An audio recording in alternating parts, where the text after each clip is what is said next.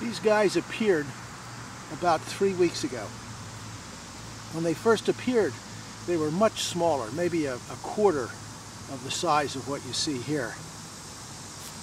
They are completely restricted to this sandy area, which is a children's play area. But they're just all over this area. But they're not outside of the area. They don't seem to be leaving it. And the questions I would have is, what are they? What are they eating? They're obviously growing. They seem to be going through some kind of life cycle, digging all those holes. I'm guessing there's some kind of wasp, but all this flying around has got to take energy. What's next? That's it. I'm going to cut off the video now.